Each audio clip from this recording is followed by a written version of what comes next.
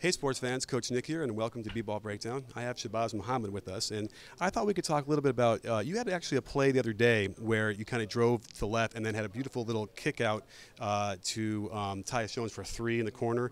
How often do you feel like you're getting that kind of opportunity to control the offense and drive and kick? Yeah, it's a good opportunity for me. Sometimes I don't really get that much dribble with the ball and stuff like that, so the times I do get it, I try to take advantage of it. When you're going in a transition from defense to offense, is it fun when you have a guy like Rubio on your team? Oh, definitely. You know he's going to look, and that's something that I love to do is run the floor, and you got to always be ready for that and be there at all times and be ready.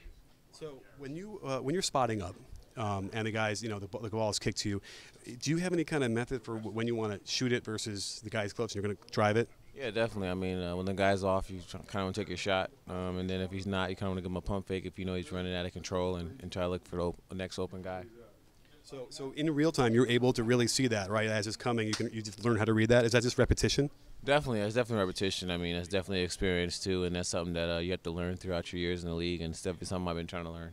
So the season's, getting to be almost over. As you're getting to like the summer and you're going to start training again, what do you think your main focus is going to be on for individual skill? I definitely think my mid-range shooting. Just looking at players like Andrew, he's such a great mid-range shooter, and that's something that I really need to downpack and have. It's a great shot to have, and I think it's a lost art in this game today. Last question: with Coach Thibodeau coming in and installing his defense, has that been an interesting transition? Difficult, hard, easy for you? Yeah, it's been kind of both. The defensive end is really a challenging part of me, and I've really been learning a lot, and it's been really helping me out a lot. So do you feel like you've improved your defense because he's been around? Oh, definitely. My defense efficiency is way better, so I think that's something that I've really been trying to do and try to work on. Do you ever, in the middle of the night, like wake up hearing hearing somebody yelling "ice, ice" in your head every night? Definitely talking about ice. That's always something that he's always learning, and we're always learning as a team, and it's something great that we can experience.